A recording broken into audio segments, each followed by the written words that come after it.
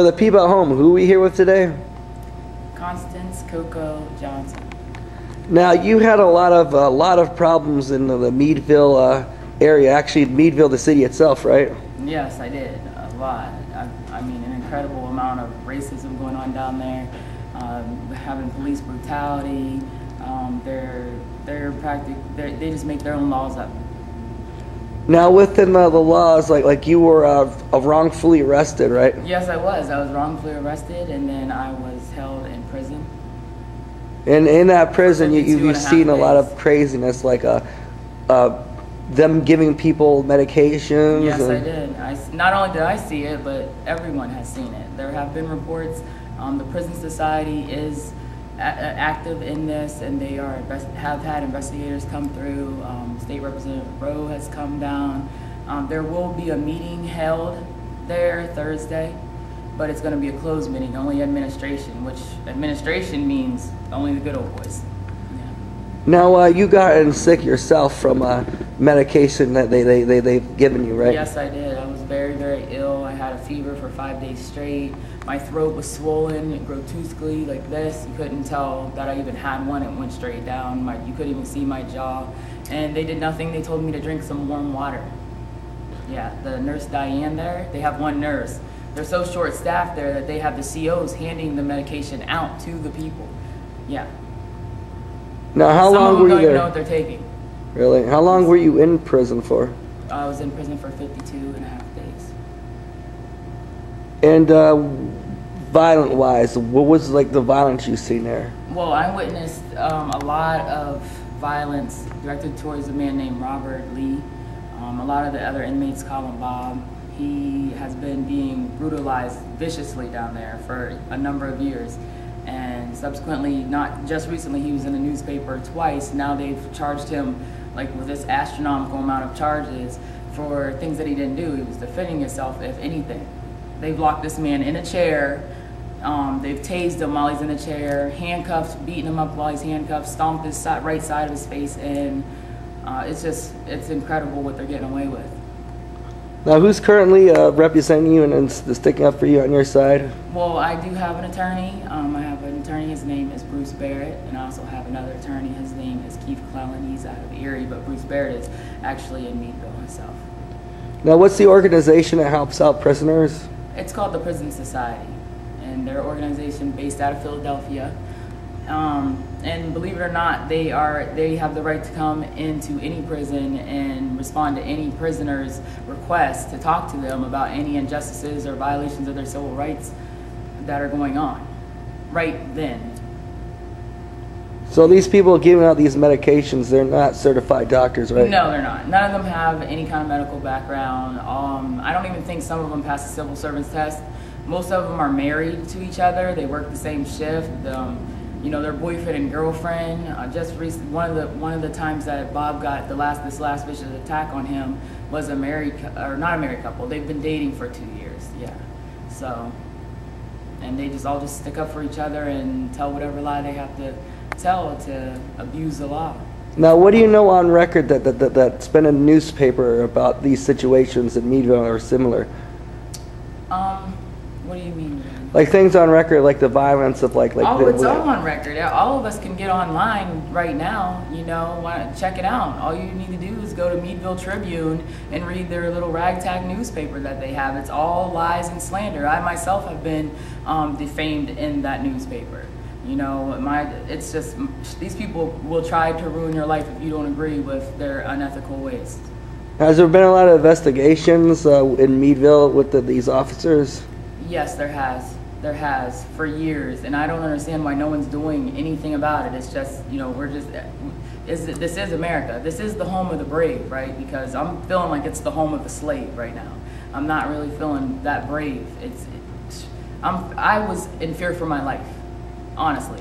I unraveled a sheet and it had a huge swastika on it. They kept the sheet.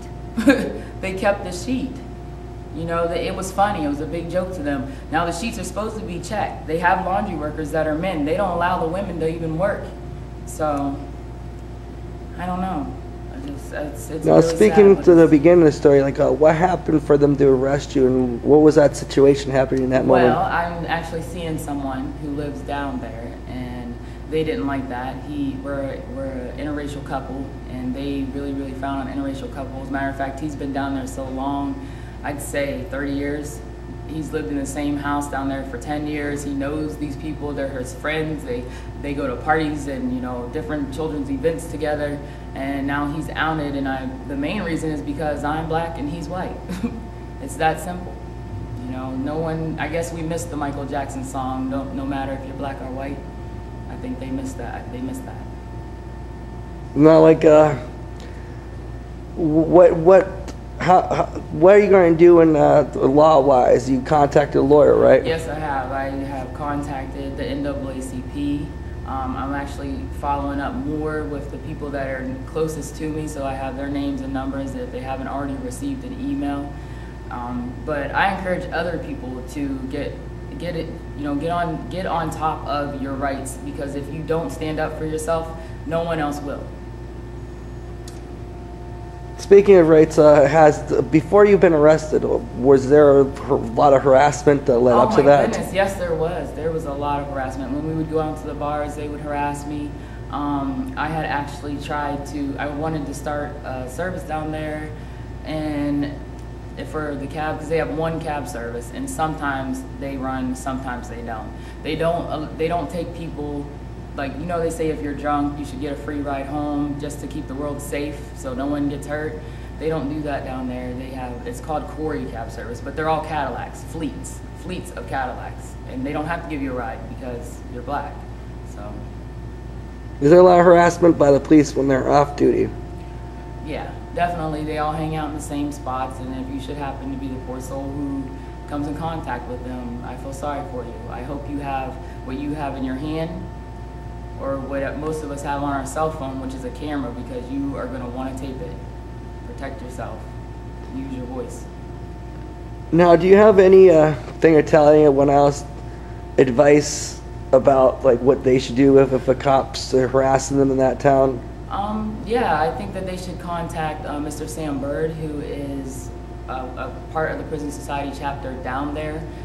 He's also out at the jail a lot, talking to different inmates that are there about their rights and whatever might have occurred, getting specifics. So we have a lot of documentation about the situation already, at least 52 days. And a lot of people are getting sick from medication that they're allergic to. People have almost died. There's another lady, her name is Sally Eakin. She had a stroke. Took them 3 days to take her to the hospital. Sally, hey girl, we love you. It just seems like nobody cares, though. Nobody is concerned about this. This is something I can hear and go on with the rest of my day.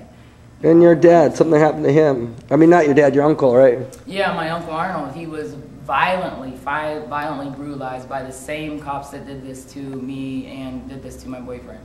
1 week after it happened, they had did that to me, and then it seems like they sought him out and they violated him so bad they almost killed him. He's doing a lot better now, but his name's Arnold Johnson. He has a dojo down there. It's called American Shotokan. I believe you did a piece about that. Yes, I did. And he seems like someone who would be really good for the community. Oh, he is. You know, he inspires a lot of kids. He has trained half of that force. He knows these officers. They beat him up. They know that he's a good person. Yeah, they still did it. If it wasn't for his 80-year-old neighbor, white man, yelling off of his porch and then coming off his porch and stopping these officers, my uncle, we'd be talking about my uncle in past tense, for certain.